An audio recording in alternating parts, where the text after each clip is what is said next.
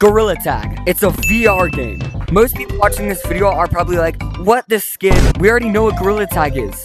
Why are you talking about this? Think about it. There's like, what, like 40 people on the planet, right?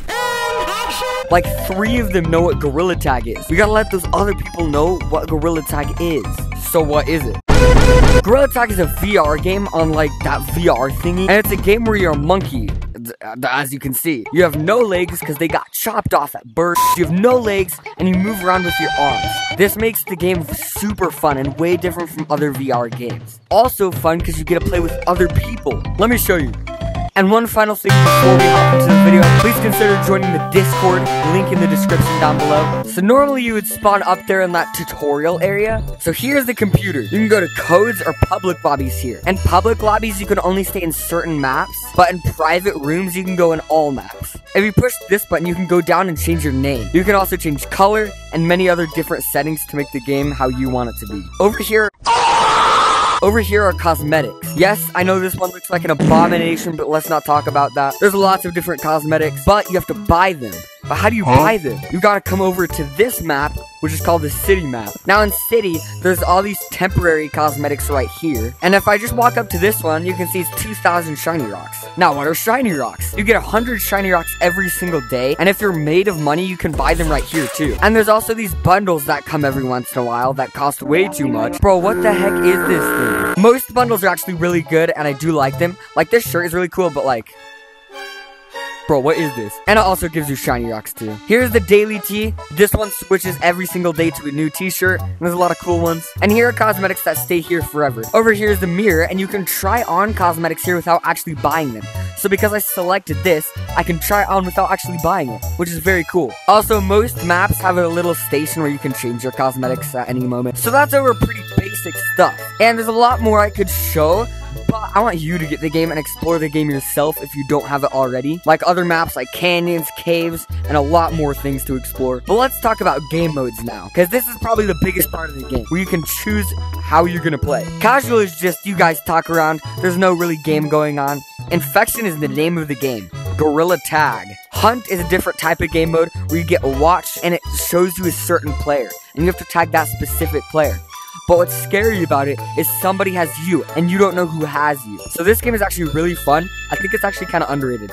It's really cool. Paint Brawl, on the other hand, I dislike this one. It's okay, but like, I feel like it's just really hard to play. In this one, you get a slingshot, and you have to pop others' balloons. There's 2 teams that you get split into each round. It's randomized. It is pretty fun, but it's hard to play. Maybe I just suck at it. Maybe that's why I dislike it a little bit more. Oh, and there's also queues. Normally, you start on default, where it's just like normal Gorilla Tag. There's mini games queue, and if you go there, you will lose all your friends. And there's competitive queue. This is where you actually play the game like competitively and play with people who actually are like really good at the game. But not really. Because there's like a bunch of 2-year-olds in competitive queue, and so competitive really isn't competitive anymore.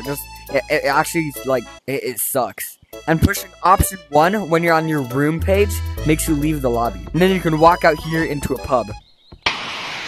Oh! Gosh! Bro, that is ear rape! Holy frick! Where's Blue? He's in City! I know what he did. He did that stupid friendship bracelet thing, and now he's in City map. Here. So as you can see, that's kind of a...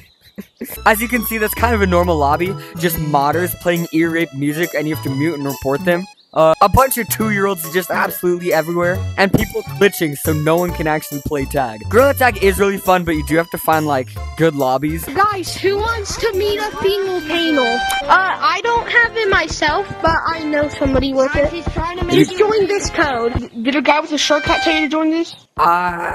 What's his name? Timmy? Bruh. They didn't give me it. I signed up for it, and they said, like, that, like, I got it. How many subscribers? 78. And that is what's called the finger painter badge, where everybody pretends they have it and no one actually has it. Okay, people do have it, but it's really big YouTubers.